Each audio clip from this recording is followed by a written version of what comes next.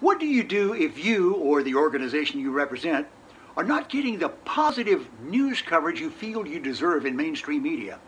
Well, the short answer is if you have a smartphone, you're going to shoot and distribute that information yourself. Hi, I'm Russell Ruffin. I teach and produce the nation's leading news media relations and on-camera training classes. We are in 40 U.S. cities a year. Today, we're in Las Vegas, Nevada.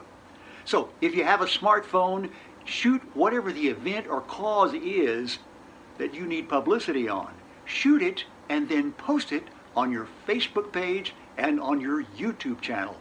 Include a lot of cover video about the event, because believe me, if you have something that concerns, interests, or affects a television audience, the news producers will be interested in running it.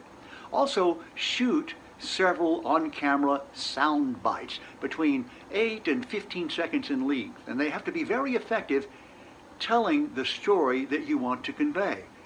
Go ahead and post that on your social media platforms, then contact your local media and tell them from now on these posts will appear regularly on your platforms, and they are welcome to use any of them anytime they're looking for a story on you or your organization. But you're also going to make that same offer to your online media competitors. That's right, you're going to be giving them free content, and they're going to be rerunning it, giving you maximum publicity, because you want mainstream media to get used to going to your platforms to look for news about you. That way you become a credible source of information. You will become a media resource.